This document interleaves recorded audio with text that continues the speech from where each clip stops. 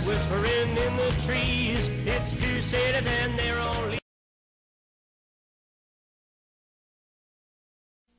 Former Highland-based attorney who bilked a non-English-speaking client out of $24,000 has been suspended from practicing law for at least 3 years. Well, there's somebody out there now that needs a little representation. Indiana Supreme Court voted 5-0 to suspend Jerry. I don't know if that's an I or an L. Must be an I. Is that an I or an L? It's an I. Jerry I. Shapiro. Let's just call him Jerry Shapiro. How about Jerome? Jerry Shapiro has been suspended for violating 8 separate rules of professional conduct, including engaging in conduct involving dishonesty, fraud, deceit, or misrepresentation. Is this Jerry in seat 1? Oh, hey, is this Barry Shapiro? Oh, this is Barry from Hagley. Can I hijack you for some traffic? Hey, giddy up. Yeah, we need that information. Southbound Indianapolis Boulevard, there's an accident right in front of Theo's. An accident right in front. You know what? Probably, here's what happened. Athena probably got out of her car and was walking to the door and caused an accident. Let's get back to Jerry Shapiro here. I got to find out what this guy did. According to the court's order, Shapiro was hired in 2006 by the daughter of a deceased Lake County woman who handled the probate of her mother's estate, consisting of a home and 2 bank accounts. The daughter, the sole beneficiary, lives in Poland. Yashi Mash! Dubja! You know that those two statements are overused when I know them and I have no idea what they mean. Yashimash, dapsha. I have no idea what they mean, but I know how to say them. You know they're being overused. I would look for something else. Are you sure that wasn't a Polak dinner over at Club 81 last week? Sausage and sauerkraut and mashed potatoes. See, I'm going to have to go over and see Leo right now. I'm going to have to go see Leo. I can do bottoms up and then go over and see Leo and say, hey, look, Leo, it's me, the dog, man. It's me, Shammy, man. And I really dig, man, the sausage and sauerkraut, man, with the mashed potatoes, man. It's my bag, man. And maybe we can put a new item on the menu at Club 81, too. Be the Preacher's all-you-can-eat lunch special European-style dinner. Can we call it that without anybody getting mad? Is that okay? No, it's not okay. I don't understand something. If it was a Hungarian dinner and we said all-you-could-eat Hungarian dinner, no one's going to get mad. So what do we got to say? All-you-could-eat Polish dinner? I just don't know. I mean, where did these words come from? Who makes up?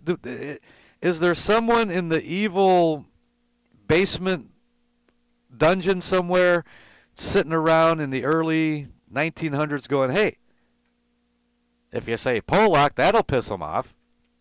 Let's go with that. I want to know where these words are coming from. Elephants in the front row. I don't even know what that means. I don't know what that means. That means, how are you? What about the Yashimash? That's good. Oh, Yashimash. Oh, that's so right. So you say, what do you say first? Yakshimash. And that's, how are you? Yep, right. And then you dapsh them to death. Then that's, yeah. I'm good. How about, how are you? I'm fine. How are you? You got me. Oh, thanks, Elephant. 8 years under the Franciscans, and being out of Polish school is in 62 years. You kind of forget things if you're not at it all the time. Why don't we teach Polish in high school? Why is it German? I don't and know. French? All we had back in during the war was just Latin and Spanish, and of course English. Can you speak any Latin? No, I took Spanish and flunked. Oh. I flunked the first day I got into that class, I found out. 10-4. It wasn't Pig Latin. Pig Latin, they just... Ixnay on the Olish pay. Yeah. 10-4. That's right. Yeah, you just translated or backwards. All right. Thanks. We'll see you. Elephant. Elephant's not clearing it. Okay. Yashimash. I'm just saying that. I don't know any Polish at all, but I know those two sentences, or those two terms. Yashimash and Dapsha, or whatever it is. All right, back to Shapiro. You know any Hebrew? Why don't midgets have their own language? Small talk, you know. Stuff like that. I think that's where the term small talk comes from. Yeah, I saw it. Those midgets were hanging around and making small talk behind my back, behind my butt. See, because they're short. Not really behind your back, unless they're standing on a bar stool. According to court order, Shapiro was hired 2006. We went over that, right? The daughter, who was the sole beneficiary, lives in Poland and has limited ability to communicate in English, according to the court. Why did she call a Jewish guy? She don't even speak English. Why did she call a Polish guy? Shapiro had the home sold but failed to close the estate, pay state inheritance taxes, file an inventory. You got to do all this stuff? I better get on the ball. Responded to the daughter's request for information and made unauthorized payments of $24,000 to himself from the estate's assets, from their money. He paid himself. Can you do that? Are you allowed?